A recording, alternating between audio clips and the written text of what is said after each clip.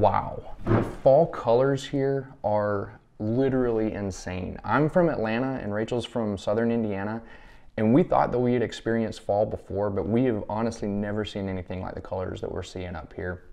The leaves are literally just like popping. Well, I should say they were, because I shot that drone footage about a week and a half ago and now everything is completely dead. We actually just had our first snowfall of the season yesterday, and I think it's only like November the 8th. If you're new to this channel, we are Daniel and Rachel, and we left our jobs in August of 2018 to pursue working with an organization full-time called Helimission.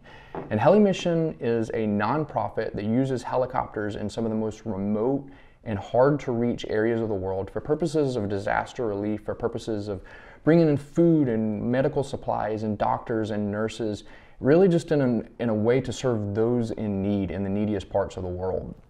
And so we packed up everything and we started this long process in August of 2018.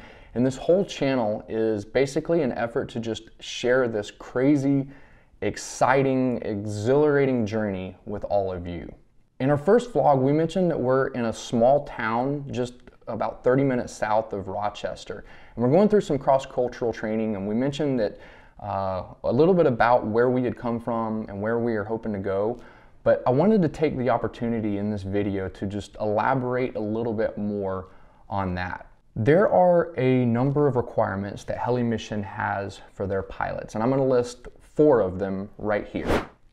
So the first requirement, of course, is that you have to be a commercial helicopter pilot. And I was very blessed at a young age, as a teenager actually, to start flying helicopters. And that's actually what I've been doing professionally for about the past 15 years. So that requirement was met pretty early on.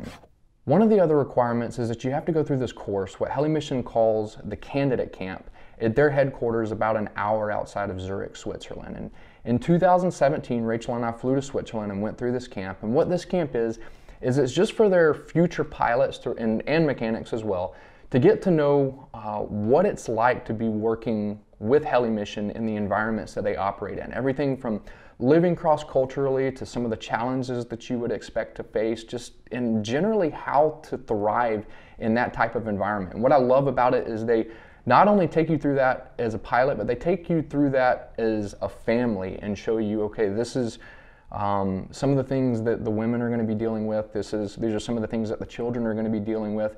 And they try to give you as broad of a view as possible to give you expectations on how to work again in that type of environment. And so that's when we met this requirement on this part of the checklist. The third requirement that Helimission has for their pilots is that you be a licensed aircraft mechanic. And up until about a year and a half ago, I pretty much could be described as not having a mechanical bone in my body. And so that was actually the first step when we left our jobs that we did. We moved to Lynchburg, Virginia, and went through Liberty University's aircraft maintenance technician program in their School of Aeronautics. And it was a 1-year program. Most of these programs are 2 years, but Liberty has this program all consolidated down into a year. And honestly, it was the longest year of my life because it was Monday through Friday, 8 a.m. to 4:30 p.m. And it was a lot of work. But at the end of the year, I had my airframe and power plant license, which is what you need to be a licensed aircraft mechanic. And so at the end of that year, we checked off that requirement on our checklist. And so the fourth requirement is to go through the cross-cultural training, which actually brings us to where we are right now. So in a previous video, I had the opportunity to sit down with a former pilot and mechanic for Helimission named Tom Hans. And one of the questions that I asked him was, what is it that sets Helimission apart from, say, other organizations or other operations that do similar type of work overseas? And one of the things that he said that really stood out to me is that you can go be a jungle pilot, you can go be a bush pilot anywhere.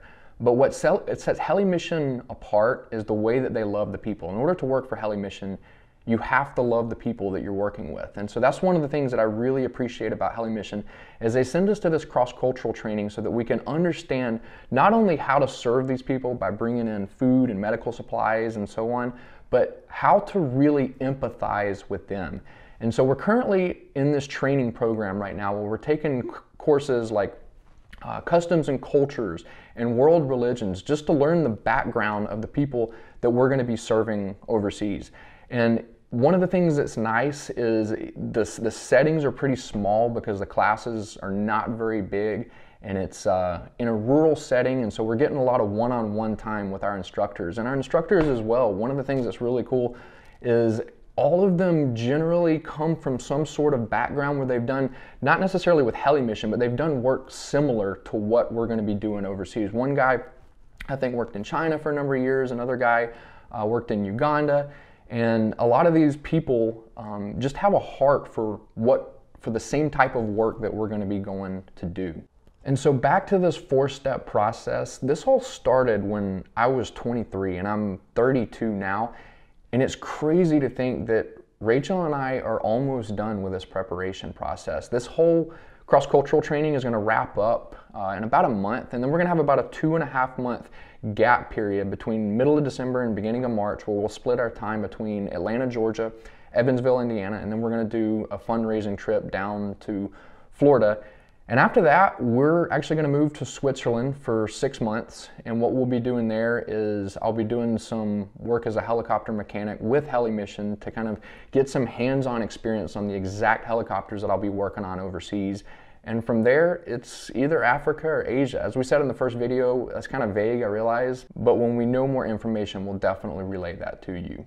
And so yeah, I hope this video gives a little bit more information on where we've come from and what we're looking forward to, as well as what this vision of ours is. And we're honestly really excited to share in this with you. So thanks again for tuning in, and we'll see you soon. Thank you guys for watching this video. If you'd like to follow us in this journey, please hit the subscribe button below. You can also follow us on Facebook and Instagram. The links to both are in the description. Fly by Faith is 100% donor supported. If you would like to partner with us in this endeavor, please go to flybyfaith.org/give.